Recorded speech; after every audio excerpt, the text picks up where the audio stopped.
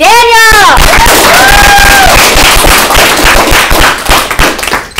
Okay, I'm not nervous. Okay, all right.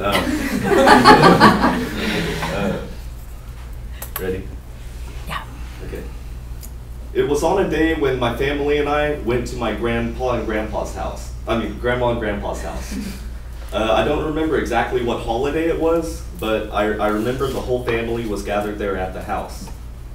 I remember overhearing my Uncle Phil talk about some dance show that he saw that year. It was 1997, and I was 5 years old at the time.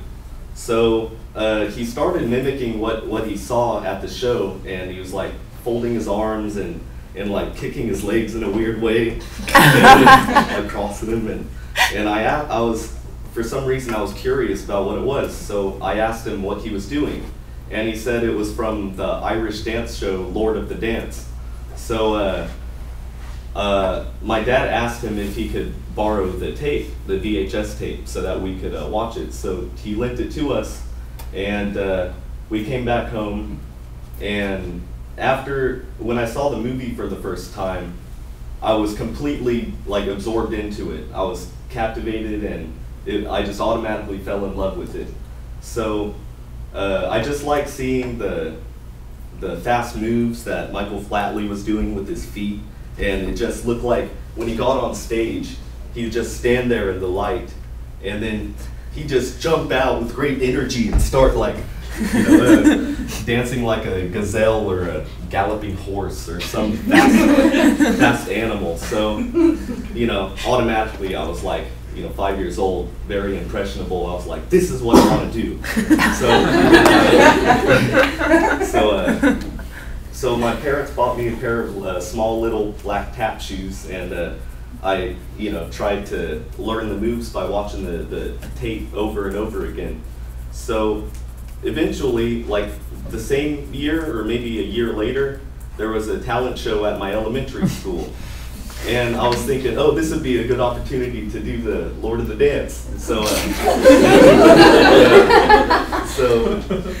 I went to the tryouts, and they were being held indoors in the multi-purpose room. And there was a green tile floor, or stage, that the kids were performing their acts on. So when it was my turn to go up, I was pretty nervous because there were a lot of people sitting in front of the stage, and I was a nervous kid. So when the song started playing, and it was my turn to go, I started running out on the stage, like indicating flatly. So, but as I got halfway across the stage, I slipped on the slick green tile floor, and I fell on my back. Oh. And after that, I was really embarrassed because I had messed up the routine, and I thought there was no hope left in the world to start over and do it again.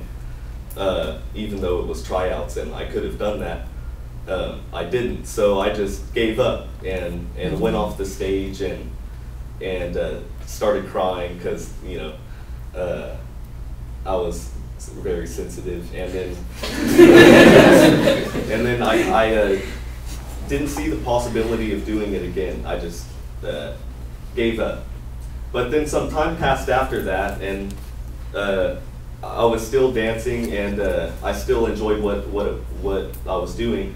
So a new talent show came up like a year or two later, and it was held outdoors on the cement stage in the grassy courtyard. So I felt better this time because I was a couple years older and more confident. So I went to the tryouts and had the wooden boards, and then I did the routine, and I didn't mess up this time. So I was happy because I didn't slip like last time. And then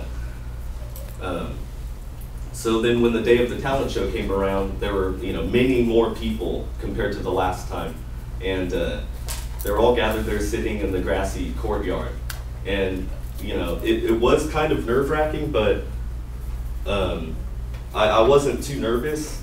It was more confident, like I said, and then so when the music started playing, and I ran out on the stage, I went through with the whole routine and didn't mess up or slip or anything.